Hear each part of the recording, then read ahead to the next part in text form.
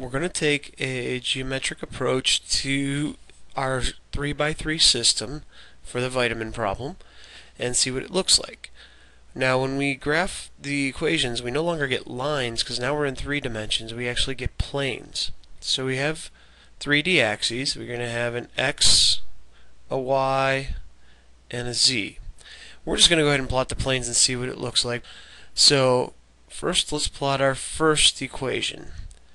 So it makes a plane like this.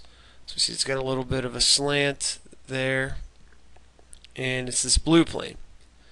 So let's bring in the plane for our second equation, and we can see that those intersect, and notice they intersect at a line. So that would be a whole bunch, that'd be an infinite number of solutions if we have an intersection at a line. That's where we need a third plane in order to get a single point. So we put in our third plane. So these are our 3 equations plotted together, and we can see right there that they're intersecting at a single point. If we rotate it around, we can kind of get an idea of what that point looks like. So this is geometrically what's happening, a system of 3 equations with 3 variables.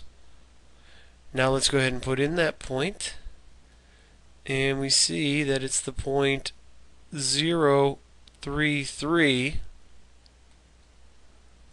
So we want 0 of vitamin X, 3 of vitamin Y, and 3 of vitamin Z.